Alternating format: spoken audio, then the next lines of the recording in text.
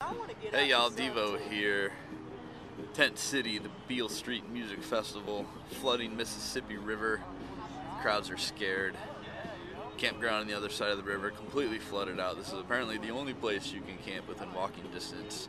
And there's like nobody here. When we checked in, this old dude LT running this silly little RV park. I mean, we are in the hood between the tracks and the freeway.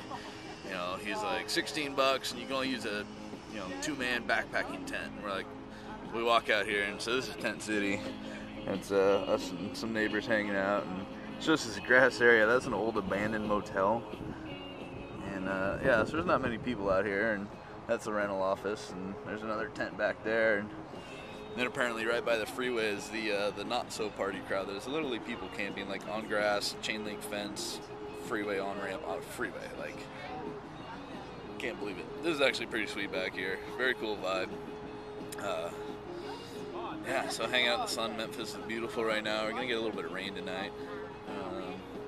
Yeah, but it's fun being mayor of Tent City. So yeah, we said screw that two-man tent. We're putting up the new Taj Mahal, and yeah, it's great. Life is good.